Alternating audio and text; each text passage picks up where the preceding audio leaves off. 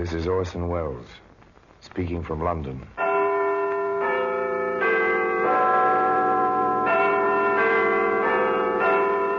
The Black Museum, a repository of death. Yes, here in the grim stone structure on the Thames, which houses Scotland Yard, is a warehouse of homicide, where everyday objects, a teapot, a sewing needle, a folding camera, all are touched by murder.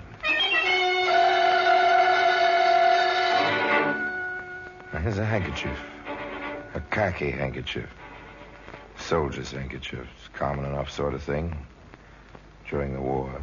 A handkerchief, Stark. Fairly clean, if a bit moldy. That would be from exposure, Thompson. Looks like army issue. It is, but no hero used it. You can bet on that. Well, that handkerchief can be seen today in the Black Museum.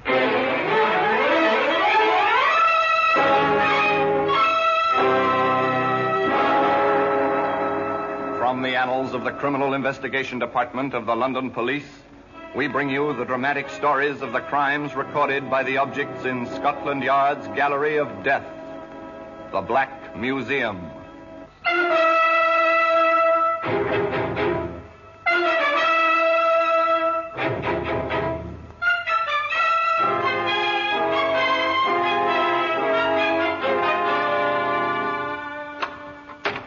Here we are at the Black Museum in Scotland Yard. Just come into this silent room. Outside, the Thames is busy with London's river traffic, and just upstairs, police communications tap from the teletypes, ring from the telephones. But here, as I say, is silence.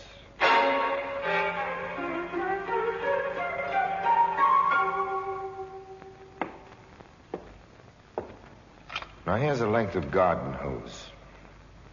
Once it was connected to an exhaust of a car. From there up through the floorboards. The time was winter. The driver rode with all the windows closed, and the car crashed. The man died. It wasn't exactly an accident, no. It was murder. Here's a German Mauser, war trophy heavy gun. Strange, a tiny woman held it with two hands, smudged her own fingerprints. She was found out. Her hands gave her away. The paraffin test, you know, for gunpowder smoke. Ah, there we are.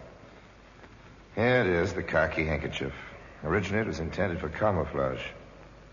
Fairly shouted for recognition at the right time in the wrong place. Yet the trouble first appeared as the commonplace ringing of a telephone.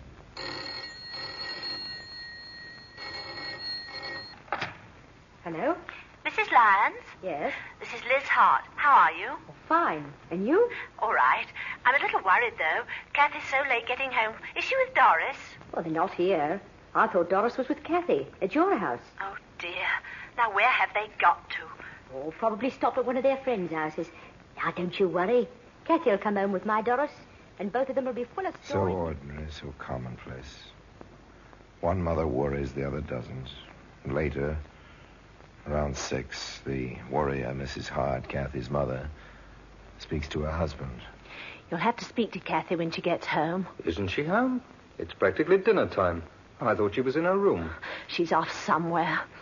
Oh, John, I'm so worried. Did you call the places where she might be? Hours ago. No one's seen her.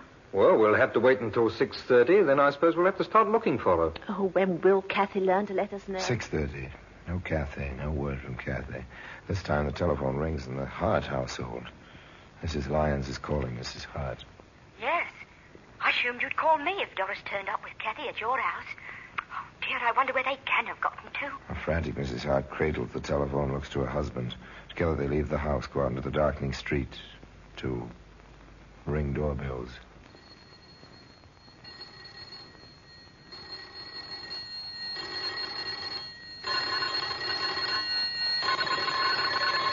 I'm sorry to disturb you, but I'm trying to find my girl.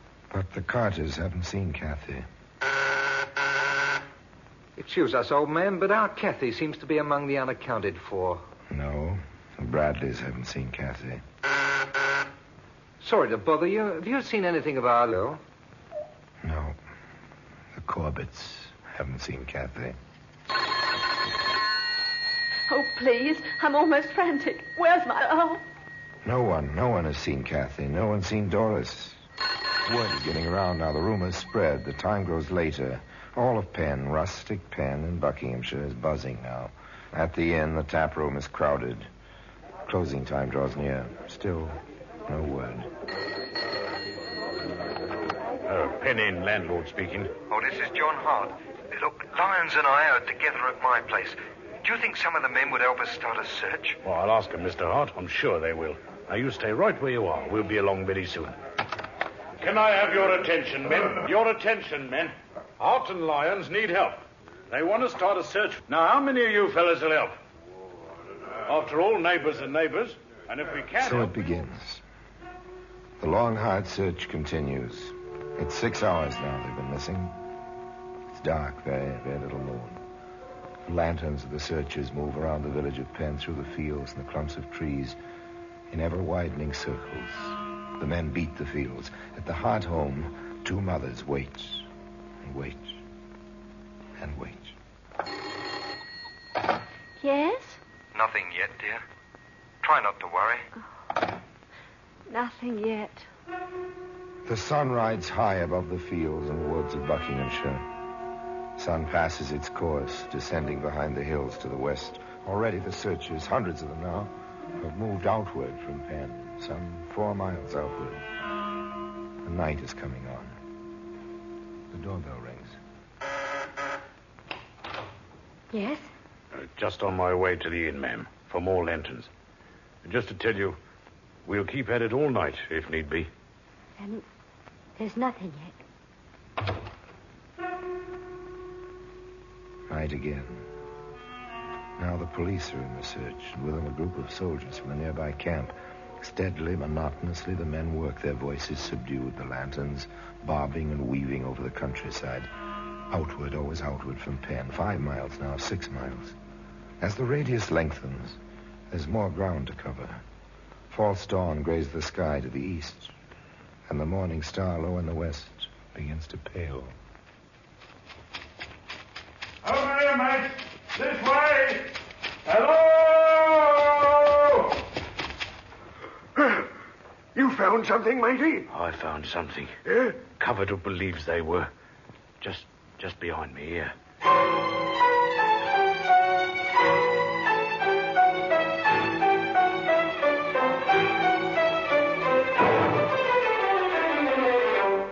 Found. The weary men brought the terribly tragic news back to Penn. In the little wood with its running stream where the bodies were found, 2 of Scotland Yard's inspectors, Thompson and Stark, took over together. Now was the time for professionals at manhunting.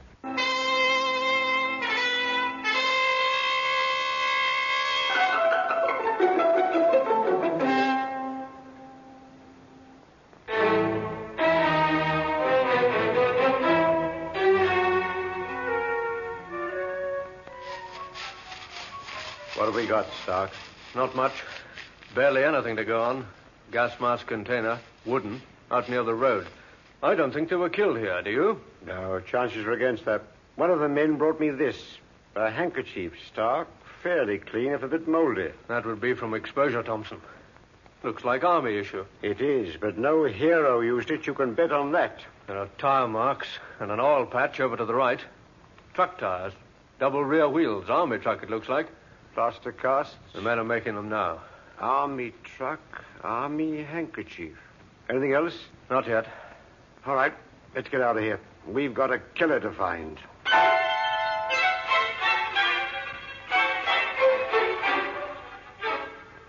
They know the routine, these 2. But grimly they set about the work. Stark takes the gas mask container, the plaster casts, the handkerchief, to the experts at the yard. Thompson stays on in Penn. He visits a different kind of yard. Doris and Kathy were once my pupils, Inspector. I have a very personal reason for wanting to help you. But just how can I? It doesn't need me to tell you, miss, how observant children can be. Now, it occurred to me that some of the kiddies in your school who live near the Hart's home might have noticed something unusual on their way back from school. course, it's only a shot in the dark, but a child might remember something that a grown-up would forget. I see what you mean, Inspector. Right then. Now, who in your class lives near the Hearts? Let me see now. Linda Carter. Oh, yes, and Kenneth Bradley. They're playing just over there. Come with me.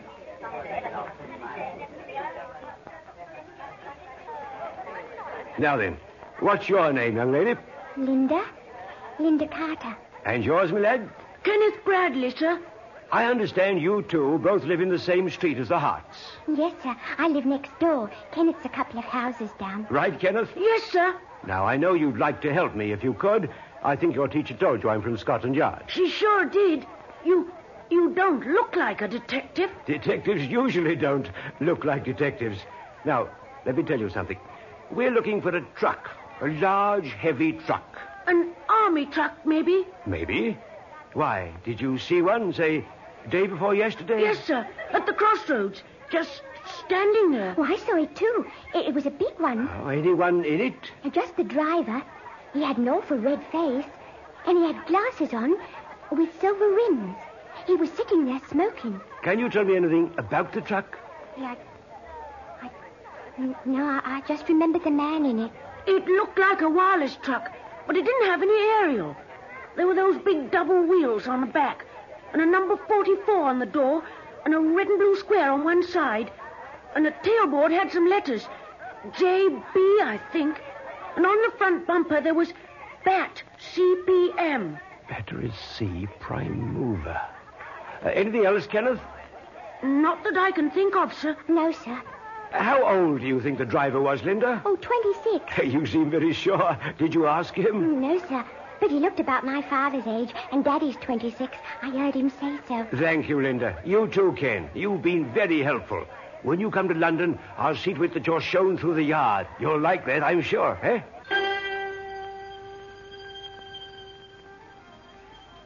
Inspector Thompson sought out his colleague Stark at Scotland Yard. I've got good descriptions. The truck and the driver. How about you, old man? Laundry mark and the handkerchief. Print on gas mask container, that's all. Anybody seen them in the truck? A man and a woman, about a mile apart, along the line from the school towards where they were found. Any numbers in the truck? Battery, regiment, and division insignia. That laundry mark's going through the mill.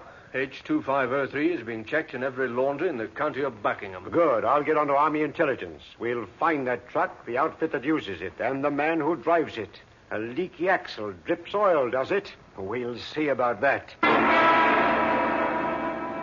Well, that handkerchief can be seen today in the Black Museum.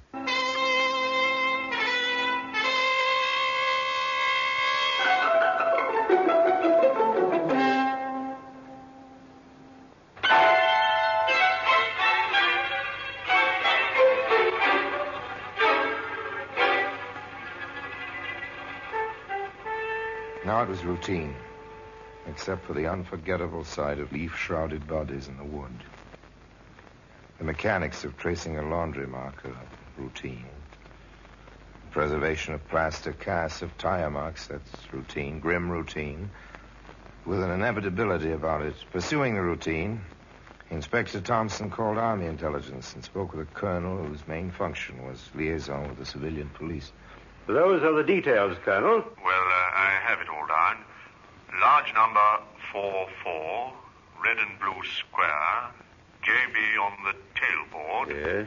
Battery C, PM on the front bumper. That's it. Sounds like one of those Fords and 6x6s we've been getting for our field artillery.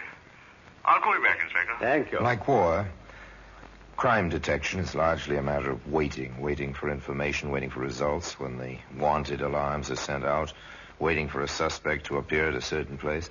And now Thompson and Stark waited for answers to their inquiries. In a matter of hours, the answers began to come in. There's a report on the laundry mark, Thompson.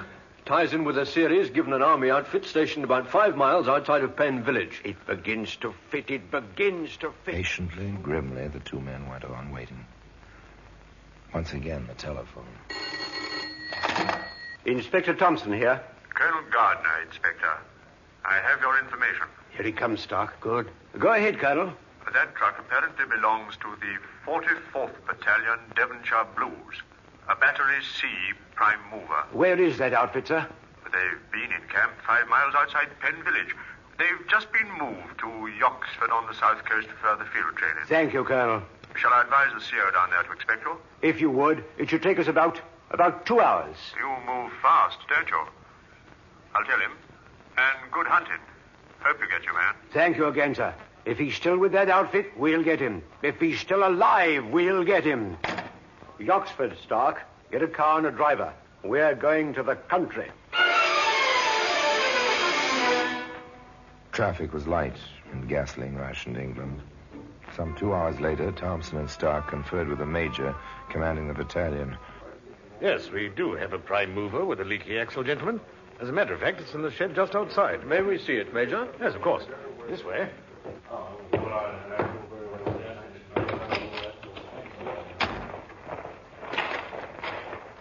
I have the tire cast, Stark. Good. Well, our accommodations are still a bit primitive. No proper garage facilities.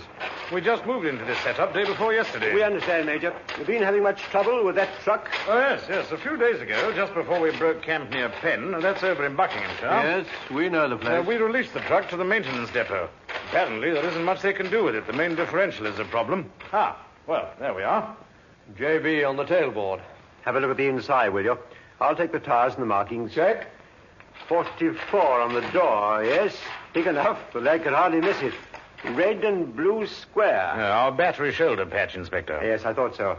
Markings all checked. Let me see now. The tires. Falling in here, Thompson. Yes, tires checked with the cast stock. Well, we expected that. Here's something on the tarpaulin. What do you make of these stains? Want to guess, old man? Well, your guess is as good as mine, and it'll be confirmed by pathology. Blood. I think we're through here, Major. May we go back to your office, please? Blood on the tarpaulin, crumpled up and tossed into a corner of the truck. I don't think they were killed here, do you? No. Chances are against that. No blood around here. But blood on the tarpaulin in the truck. The 2 detectives and the major went back to the orderly room. I think we'd better see the driver of that truck, Major. Oh, yes, of course. Sergeant Carroll. Yep. Do you know who drives the prime mover for Battery C? That'll be Driscoll, sir. Oh, where is he now? I expect he's in the battery day room, sir. Oh, bring him over, will you? With his gear, duffel bag, the whole outfit. Yes, sir. The sergeant turned and left.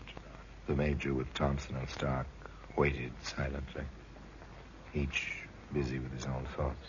An army is a cross-section of the population, they say. If this Driscoll did this thing, part of that cross-section, I suppose. That blood stain. I hope there's enough for pathology to type it. Laundry marks. His shirts and underwear ought to have the same mark as the handkerchief, if he's the man. In the day room of Battery C, the situation was normal.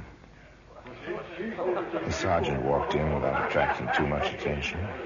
Oh, here you are, Driscoll. Well, what's up, Sarge? You are. Major wants you. Well, what's wrong now? He didn't tell me. Let's get over to quarters first. Well, what for? Major wants to see your gear. All of it. Oh. Let's go. Was the waiting over? Out of the seeming anonymity of the army, had they found their man, and so quickly? In my office, Sergeant. Yes, sir. Oh! Gunner Driscoll, Major. Thank you, Sergeant. Dismiss. At ease, Driscoll. Thank you, sir. This is Inspector Thompson and Inspector Stark, Scotland Yard. They have some questions, Driscoll. Answer them. I'll try, sir. Well, he's all yours, gentlemen. May I examine your duffel bag, Driscoll? Of course, sir. The blouse is rather wet, isn't it? Caught in the rain, sir. Must have been quite a rain to go through the pockets like this. It was, sir. You're sure you didn't wash it yourself and pack it before it was dried? No, sir. It was the rain, sir. How do you explain the shirt? The cuffs cut off like this. Came back from the laundry with the cuffs all frayed. I cut them off. Only used the shirt round the truck, sir. I see. Driscoll, does this handkerchief look familiar to you? Like any other handkerchief, Inspector? Thompson, the laundry marks. Here, collar of the shirt. I see it. We'll try again, Driscoll. Look at the laundry marks on the shirt and on the handkerchief. Seems to be yours, doesn't it? I wouldn't know about laundry marks. They're identical, aren't they? Have you had a handkerchief like this recently? All the army issue is the same, sir. We get a lot of trouble getting things back from the laundry. Someone else could have had this handkerchief. Rather a careless laundry, Driscoll. Sorry, sir. Yes, sir. Have a look at this tarpaulin, Driscoll. Yes, sir. What's your guess about those stains? Grease, sir. That shape? That color? Might be blood, sir. This tarpaulin comes from your truck, Driscoll. I never saw the stain, sir. Might be someone swapped this one for mine. Driscoll, where were you on the 19th, 3 days ago? Maintenance depot. Repairs. Leaky axle. Did they repair it? Well, they couldn't. Not in the time we had before we moved down here. I see. Anything else, Stark? Not at the moment. Major, we'd appreciate it if you'd hold this man under escort. There are still a few inquiries to be made. Yes, of course, Inspector. Oh, Sergeant, in here, please.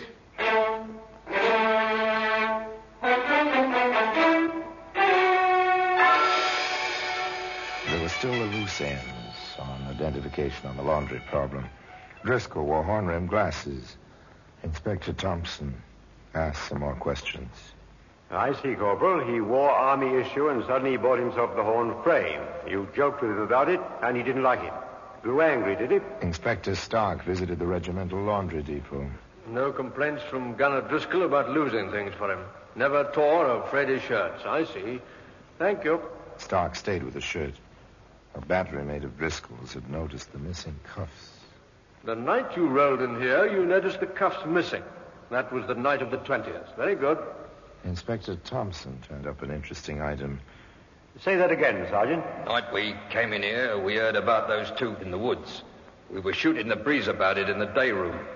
All at once, Driscoll looks around and says, 10 to 1 there's a murderer in here, that's what.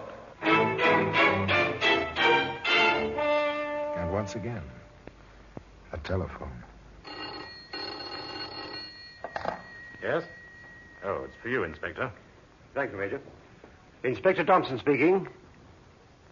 He did? I see. It's been checked at criminal records. Good. Very good.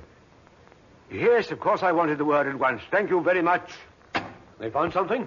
The crew we left at Payne turned up the second gas mask container. Metal, this one. Had a print on it. They checked in criminal records. The fingerprint belongs to an Oscar Driscoll. Served a term 8 years ago for molesting and impairing the morals of a minor. Oscar Driscoll, you're under arrest. The charge is willful murder of Kathy Hart and Doris Lyons on the afternoon of October the 19th. Well, that handkerchief can be seen today in the Black Museum.